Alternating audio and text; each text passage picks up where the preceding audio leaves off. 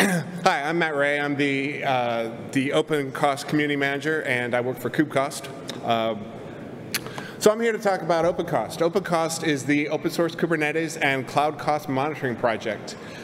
We are both a specification and an implementation, so I'll talk about that in a second. But what's important to note is we are a CNCF Sandbox project, and we are also the only CNCF and FinOps certified solution. So we're at that nice intersection of CNCF, FinOps, open source, and all that goodness. There's our website, our GitHub, and our link on the CNCF site. So OpenCost started, we joined the CNCF in June of 2022. We started as a specification. A bunch of smart Kubernetes folks got together from different organizations, AWS, Red Hat, GCP, KubeCost, and they got together and determined, like, this is how we should measure how costs are allocated in Kubernetes. So on the left, you have the things that you get from your cloud provider and what you get from the node itself, you know, how much CPU, how much memory, how much GPU is taken by your workloads. And then on the right is how you can split that up. So you can say, hey, I want to see all the cost of all my applications per namespace, or I could do multi-aggregation. I want to see per namespace with the pods in each namespace. So we give you a lot of flexibility. You can also do tags and labels, of course.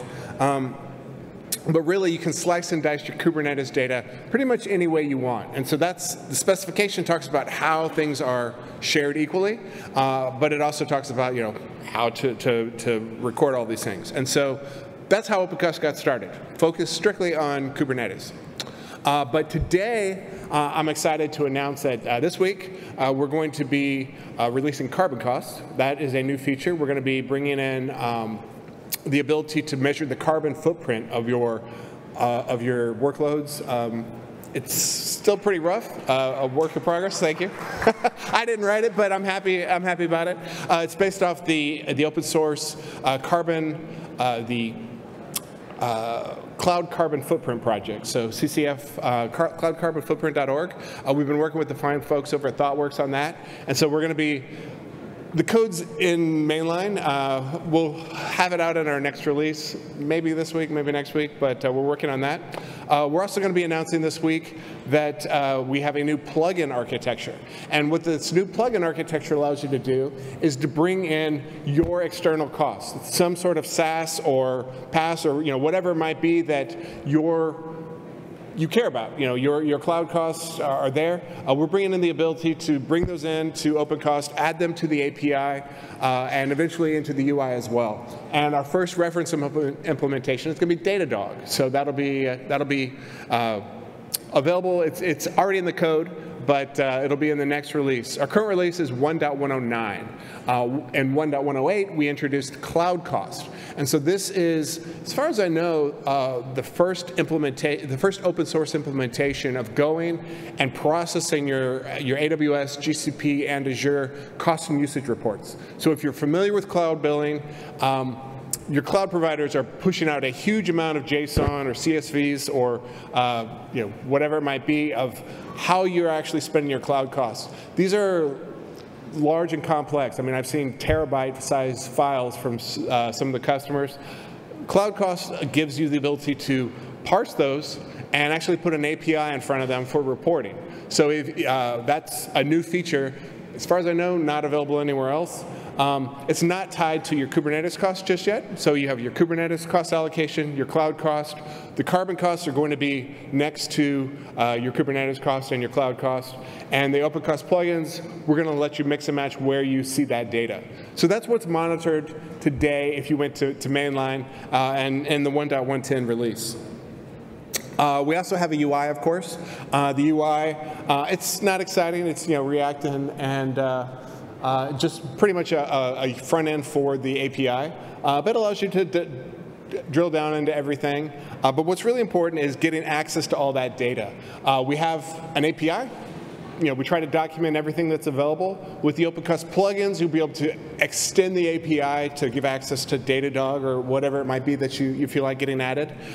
We have CSV and Parquet exports. So if we're sitting on a whole lot of useful data, you probably have other tools that like to consume that, whether it's something like Athena or a BI tool or what have you. We make it easy to access our data. If you prefer to visualize it in Grafana, obviously we're running on top of Prometheus for a lot of this, so you can go and access Prometheus directly. We have a Prometheus OpenCost exporter that's part of the Prometheus community charts. And so you can go and just use OpenCost as an exporter for Kubernetes data if all you want is raw monitoring data. And then we also have a CLI, kubectl-cost, that allows you to pull that data out as well. We have a Backstage plugin that is a port of the UI. If you are a UI person, follow up with me because we really need UI help. But that's how you can access all the data that we're sitting on top of. And so you probably have a lot of great ways to use this data. Installation, pretty simple. We depend on Prometheus. It's our data store for metrics. You can use other compatible backends like Thanos, Mimir, Cortex, Victoria Metrics. Those all have limited amounts of documentation, but they all work. There's a Helm chart that is our preferred installation technique. It allows you to do all the configuration you need. And we recently added support for running in Docker. So if you don't want to have Kubernetes cost allocations, if you just want access to your cloud cost, your carbon footprint, what have you, you can run everything inside of Docker. So we are in the Project Pavilion Wednesday and Friday afternoons this week. Be sure to stop by. I'll have some stickers, maybe some t-shirts. Love to catch up with you and talk about how we can make this project better. We are in OpenCost. We are in the CNCF Slack. We're on GitHub. We have 5 projects, or 5 repositories on GitHub. We have fortnightly community meetings. Those are documented. They're on. We record them and dump them to YouTube, and then we're on all the social medias. So thank you very much. Talk to you soon.